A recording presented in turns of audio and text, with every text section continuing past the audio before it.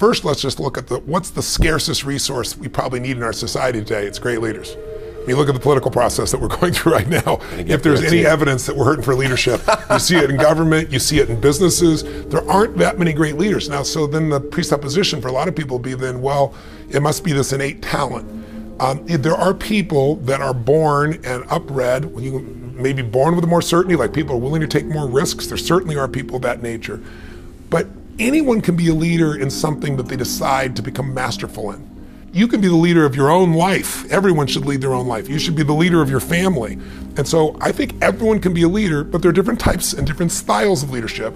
And I believe that leadership is a skill. It starts with having something that you're committed to that's larger than yourself, a vision that's bigger than yourself. If there's a large enough vision, if you have enough passion for that vision, then you're going to have enough drive to actually start to execute. And then leadership is the capacity to discipline your disappointment, because you're going to have to go through failures, and instead of making failures, you have to learn from those. And then it comes down to the skill of influence once again. And so anyone can learn, anyone can develop a vision, anyone can uncover their passion, anyone can learn to influence. That's a skill that can be learned. So yes, leadership can be taught and leadership can be learned.